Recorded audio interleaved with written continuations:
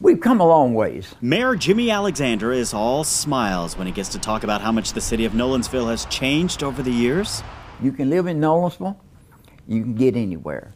Crime rate here, almost non-existent. Property tax rates, lowest property tax rate of any town in Williamson County that has any kind of police department. Oh, he'll go on all day talking about Nolensville if you let him. You can't blame him for being proud. After all, his small town has undergone some big changes, and it continues to grow under his watch, like new businesses, new subdivisions, new roads, and new schools. There was a time Alexander remembers when the town was so small, government business was done, well, anywhere possible. The first employee we hired was a city recorder, town recorder. They worked out of the trunk of the mayor's car. They would meet at his house. He'd have all the papers there.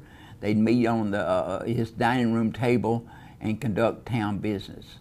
Alexander, who left Metro government in the 90s, had planned on retiring when he moved to Nolensville. Instead, he ran for mayor 3 years ago and won. This is our planning administrator. He tells me all this inside the brand new town hall building. The 16,000 square foot building opened 2 years ago. Quite the change from once doing business from the mayor's car. In a recent growth study report, the city of Nolensville is projected to double in population to 15,000 residents by the year 2025. The report also indicated that this brand new town hall building won't be big enough to fill all the new positions. In part 2, I'll tell you which new jobs are coming to Nolensville, the city's fight to get a liquor store, and the construction of 2 new schools. In Nolensville, Nick Parangipe, Williamson Source.